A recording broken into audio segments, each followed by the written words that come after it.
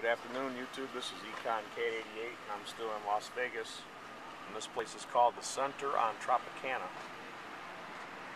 And it looks like a see-through building. At least one. There might be more than one. Newer construction. There's some kids over here skateboarding. I guess they'll have plenty to do around here.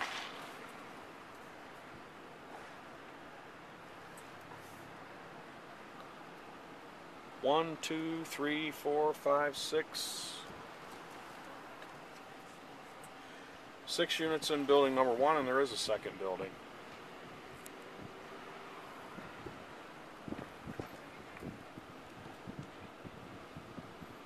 Looks like there's a little bit of vandalism that's happened here. And 1, 2, 3, 4, 5, oh, more than 6, several. Windows have been knocked out.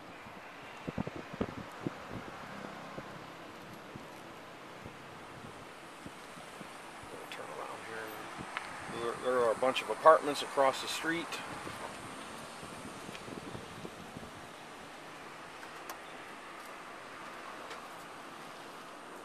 This is not on the outskirts of town. This is right in the middle of town. So somebody found this vacant strip of land and decided, what the hell, I'm going to jump on this real estate bubble, grab the bull by the horns, and see what happens. And next to it here is some other vacant property.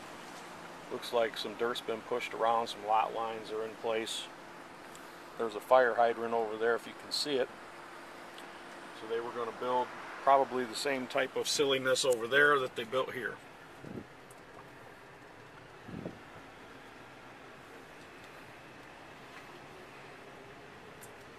Two see-through buildings, and I can probably find dozens just like this if I looked hard enough throughout the Las Vegas area. I already have found probably a couple dozen, but I could probably find 2008. So these idiots were post-bubble peak in building this.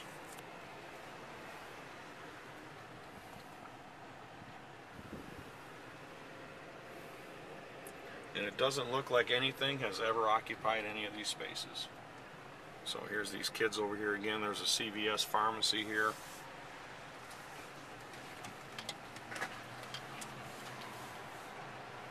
At least the kids are out doing something instead of just sitting behind a computer screen playing video games all day. Vegas is kind of a dangerous city, so you have to be careful letting kids outside to play here, I suppose. Here's the front of the buildings.